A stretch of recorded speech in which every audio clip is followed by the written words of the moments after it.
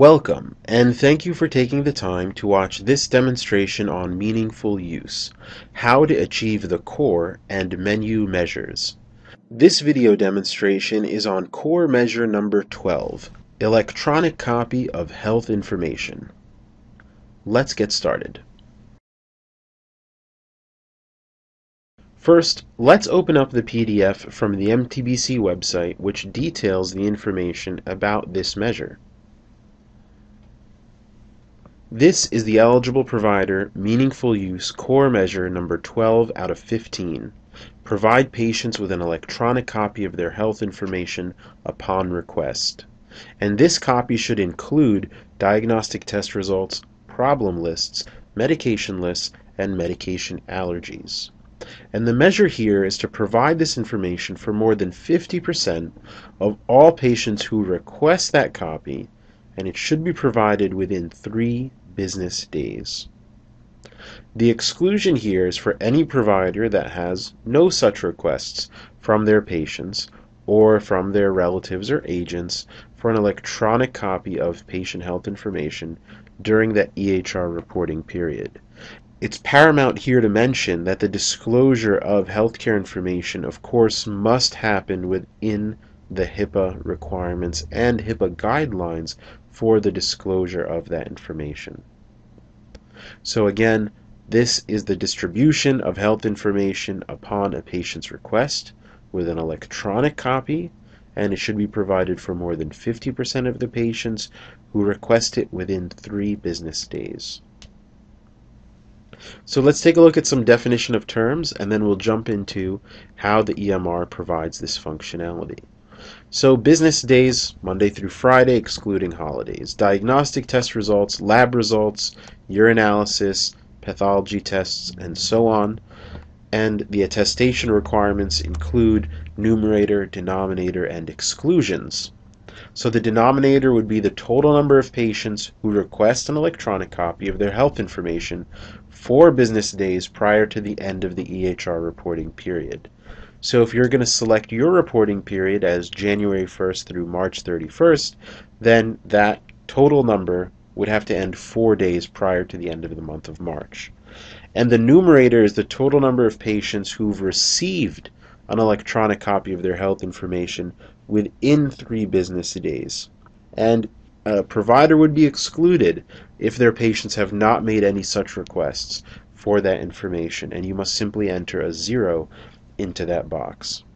So the resulting percentage has to be more than 50% in order for you to meet this requirement.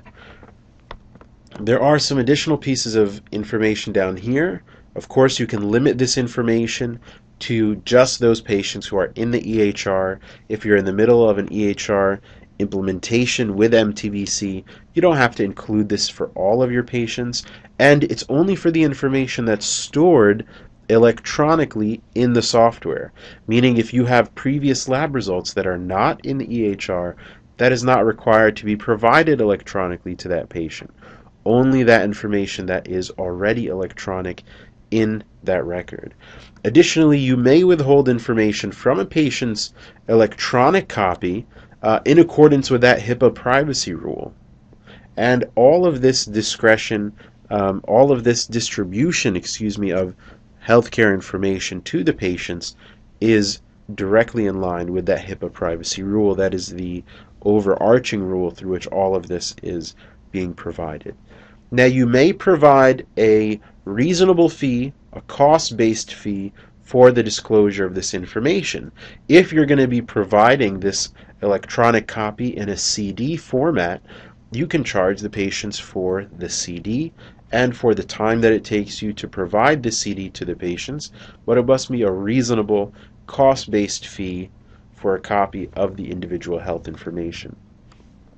So let's go ahead and take a look about how this material is going to be provided from the MTBC EMR. The first thing we should do is find a patient who has some electronic health information in the EHR. So I'll pull up the account for Esther Johnson. Selecting Esther Johnson's account, We can see that she has demographic information, she has health summary information,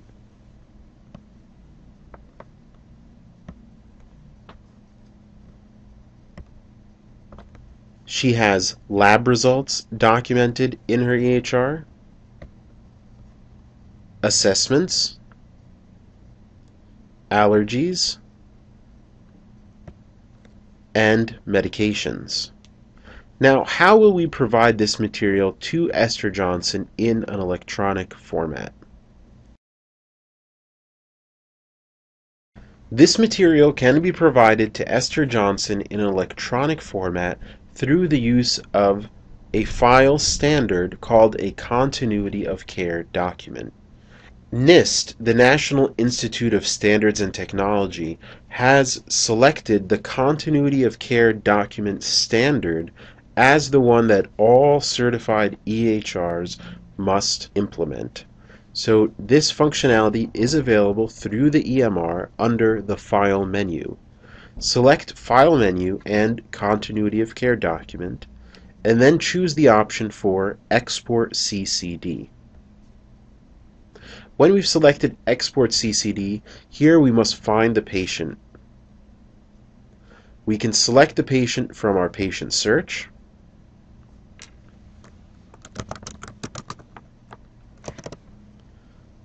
and then we will click Export/Display.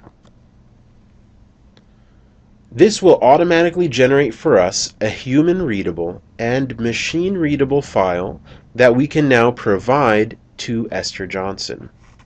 This file includes all of the information that's available electronically in her chart, including allergies, problem lists, medication lists, vital signs, diagnostic test results, immunizations, encounters, procedures, and any advanced directives. This information is stored on your computer and can be provided to the patient on a CD or a flash drive in a secure manner. Once we have displayed this patient's CCD, we can now send this file to our CD-ROM drive to burn this onto a CD, or to our USB drive to provide it back to the patient on a USB drive, or we can even upload it to our secure website and provide the patient with remote access to their PHR. For now, let's just put this file onto a CD. The first thing that we have to do is open up the document path, and that is the location where this document will be saved. And of course, for every practice, this will be different depending on your EMR deployment or your setup and your server. So let's just open up the document path for this file. Once we've found our document in our external documents folder, we can simply highlight the two files that are related to Esther Johnson, right-click, and send to.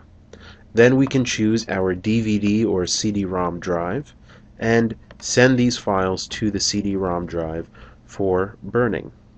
Additionally, we can provide these files on the patient's USB drive directly. Once we've provided a patient with a CCD, it is stored in the EMR as well on the patient's demographic window. Clicking on the patient's CCD button will display a list of all of the previous CCD files that have been provided to this patient.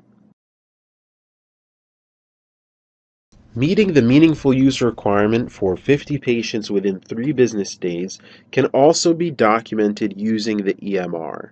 To document a request for information, simply go to the patient's communication tab and select the option for patient request/response. And here you'll have an option to document the request for information as well as the response for the health information. The EMR will automatically begin tracking the number of business days that it takes to provide the patient with a copy of their clinical information.